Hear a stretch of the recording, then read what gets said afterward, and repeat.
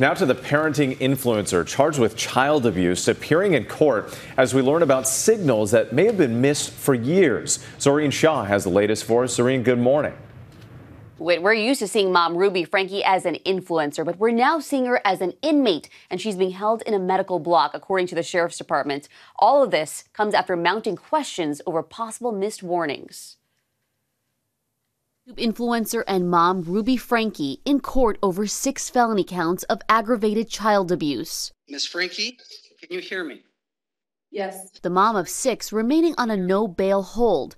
The judge transferring Franke's case to the judge of her business partner, Jody Hillebrandt, who also appeared in court. Are you Jody Nan Hildebrandt?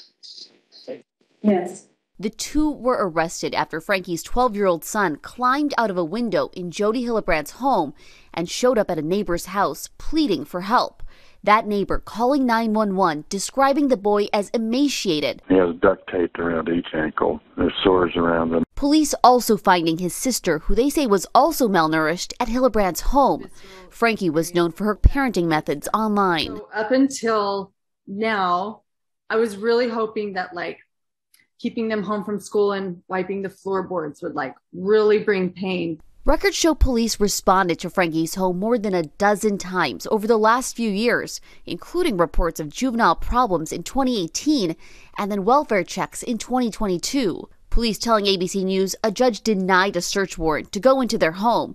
A school resource officer attempting twice to talk to the children, once unsuccessfully at school and again later at home. When he asked to talk to them, to the mom and the children, they all went in the house, locked the doors, and would not respond to any of our attempts for contact. It's very concerning when we hear that there were this many people that sounded the alarm that there might have been something happening at this home. So there will definitely be some inquiry into why it is that none of these claims were substantiated at the time.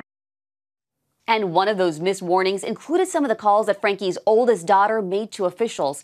Now, as for Franke, her next appearance is scheduled for September 21st. But both her and Jody have asked for expedited trials 1 week earlier. A lot of people will be watching this one. Steph?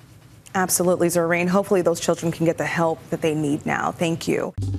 Well, hey there, GMA fans. Robin Roberts here. Thanks for checking out our YouTube channel. Lots of great stuff here. So go on, click the subscribe button right over here to get more of awesome videos and content from GMA every day, anytime. We thank you for watching, and we'll see you in the morning on GMA.